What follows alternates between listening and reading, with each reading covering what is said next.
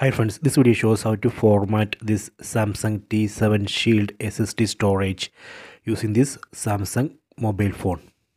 First I am going to connect this T7 Shield SSD to this mobile phone.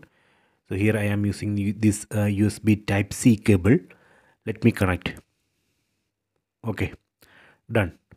After that, from top, just swipe down. Here you can see two notifications. USB storage added, charging connected device via USB. That means this mobile phone has been detected this SSD storage. Let me open this My Files app. Tap on this My Files app icon. Go down. Here you can see USB storage 1. That is the name of this SSD storage. Tap on these three dots. Here you can see two options, unmount and format. So here I am going to format. Before that, let me tap on this USB storage 1.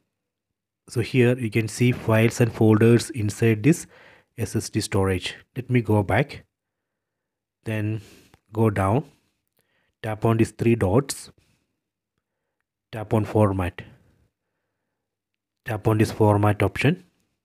Here we should be careful because this operation would delete all data from this. Tap on this format button. Okay, format has been completed. After format, it would automatically remount. Okay, done. So now here you can see USB storage 1. See, let me tap on that USB storage 1. See, it says no files. Now this is empty.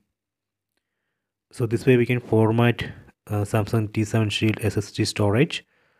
Next I am going to show you how we can safely unmount. Again, tap on these three dots, tap on unmount. Done. See the message, USB storage 1 unmounted. Now we can remove this cable from the phone. This way we can format SSD storage using Samsung phone. I hope you have enjoyed this video. Please subscribe this channel. Please like and share the video.